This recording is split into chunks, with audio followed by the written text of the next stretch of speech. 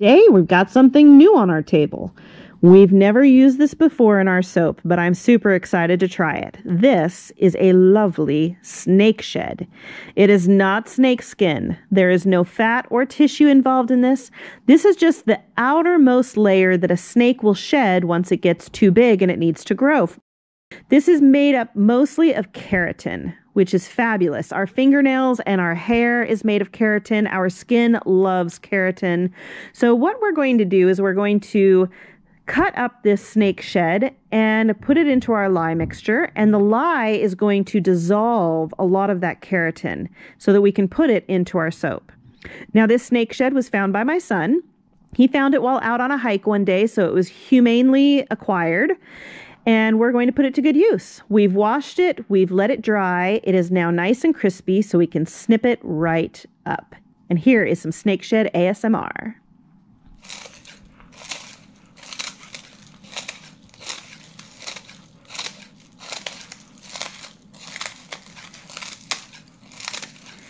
Now we've got our snake shed all snipped up. It's time to make our lye mixture.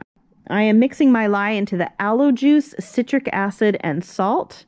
That large snake shed, you can see after snipping it up, it doesn't take up much room. The snake shed is less than paper thin. So we're going to stir up our lye mixture, get it to its hottest temperature possible, and then we will add in the snake shed clippings. And the heat and the chemical exothermic reaction going on in there is going to basically melt the snake shed. So we're going to stir it all up. You'll start to see it kind of wither and shrink, and that's not because it's getting wet, because snake shed doesn't shrink when it's wet. It's because it's basically melting.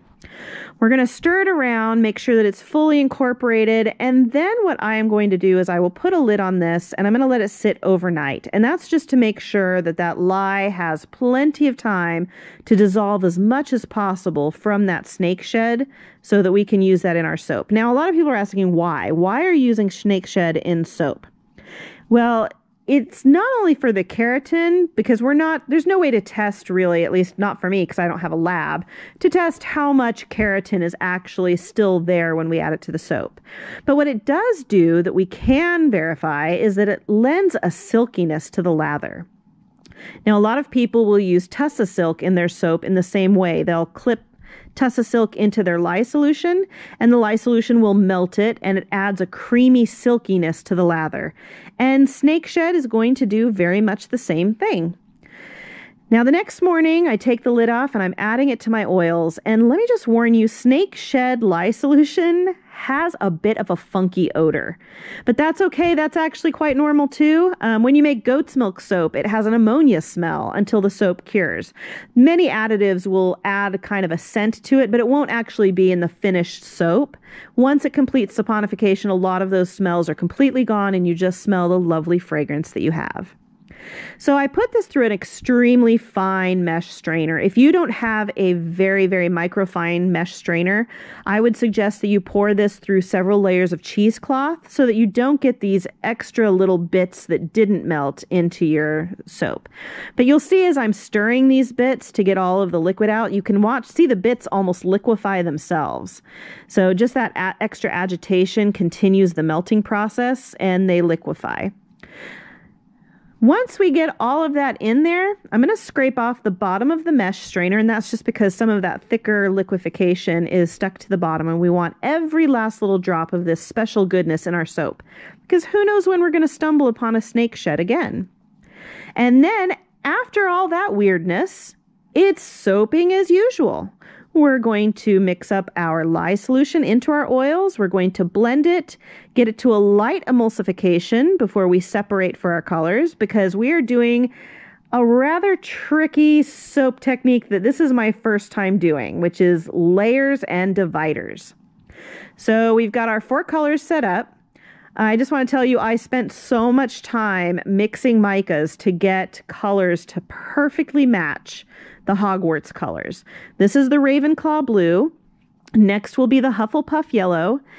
But even with all of my planning, I did math calculations, I did color planning, I did research on snake shed. Even with all of the meticulous planning I did, Nothing can prepare you for the things that go wrong when soaping.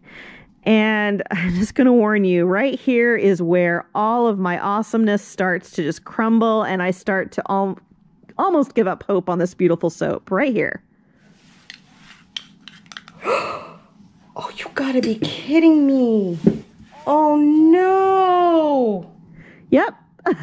I don't know why, but for some reason I poured some blue mica into my yellow batter. So you'll see up in the top left corner, that was supposed to be my Hufflepuff yellow. Now that is fully mixed with fragrance and colorant, and so it's up there hardening, which really scares me. So I'm going to try to rush, get this yellow up to the right consistency for a divided soap. I'm really worried about this, guys. At this point, I just don't know if I should even keep going. But, you know, with soaping, you got to keep going. So I have a coroplast or corrugated plastic divider that's firmly positioned in my silicone mold there. The blue is at the perfect consistency for this. It's pourable, but it is also thick enough that it's not going to leak underneath or the sides of my divider, and it's going to create a beautifully crisp line. The problem is going to be that the yellow is a little thinner, but that's okay. Because my blue is so thick, it's going to set up a barrier by pouring it first. Sometimes people add it at a very thin trace, and that's when you get the problems of it leaking under the mold. So you really want a thick but pourable batter for a divided soap. Once I get my blue as even as I can get it and make sure that my divider is completely straight in the mold, I am then going to get the yellow and pour it in. You can see it's a little thinner, but it's not bad. The big worry is that green up in the top corner there. The whole time I'm pouring this, I know that that green is starting to saponify and will not be very pourable. Once I get this all in, I don't show this on camera, but once I get all the blue and yellow in, I carefully pull out the divider, and then I'm going to bang the mold on the ground to get all the air bubbles out and to get those two colors to fully join together. Then I will carefully wipe off my divider, put it back in, but only touching the very top of that bottom layer. And that's when I will add my green and my red. My green and my red. Here, let me show you what the green looks like. It is not pretty. This green is lumpy, clumpy, it's riced, it's already thick, and so now I have to stick blend it to get the lumps out, which makes it even thicker. So I don't have this on camera because at this point I thought this soap was a lost cause. I thought this video would never see the light of day. I shoveled that green in. You can see the shadow line on the divider. It's all lumpy and bumpy. The red is very thin, so I'm like, I don't know how the red and the green are going to interact with each other. Well, here it is. Oh, and I broke a wing already. Well, just like the Harry Potter stories, which are full of nothing but troubles, disaster, awful things happening. That's what this soap has been. So many things bad happened. But like the Harry Potter stories, in the end, it all kind of works out, right? So cross our fingers that when we slice this, it all worked out. Okay, I learned a lot from making this batch. For one, I would not make it so colorful on the top. It's harder to see the embeds, but that's okay. Let's cut into it and see what we've got. I think I have lined this up so that hopefully it won't knock off any other snitch wings. And we'll just apply gentle, even pressure the whole way down. Hope that we don't snap any wires.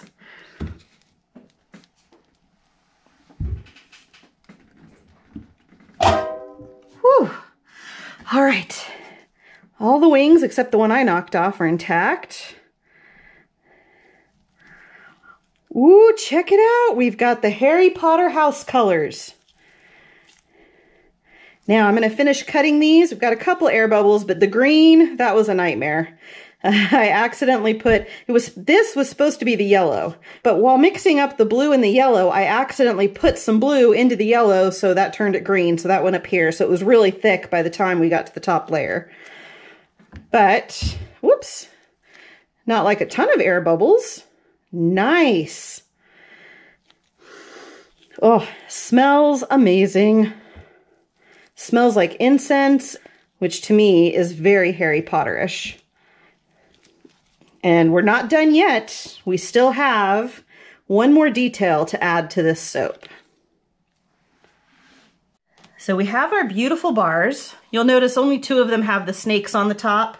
That was a special request for the custom order that these are going to.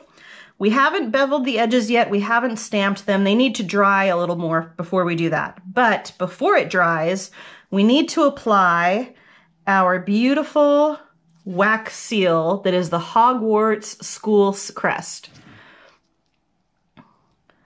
So what we're going to do is we are going to scratch up the surface, much like you learned how to do in your ceramics class in school. We will scratch up the bottom of the seal. This gives it something to grip onto. Then we're taking some soap paste.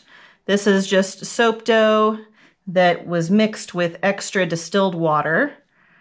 And we don't want too much, we just want enough to squish in between the cracks here and the cracks on here. And we're just going to twist that, seal it, and let it dry. And that is our magical mystical bar of Hogwarts school soap. So let's do one more here. This one does not have a snake. Tell you, these wings I've already popped 2 off. So the next version I do of this will not have wings sticking up. But we're just gonna scratch this up, apply some paste,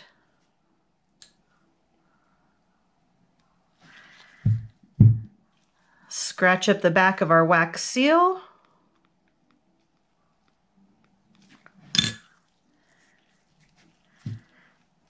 and squish, twist, and some of the paste, if you get too much, will squirt out the ends. I'm okay with that. We can clean that up real quick with a little wipe of our stick.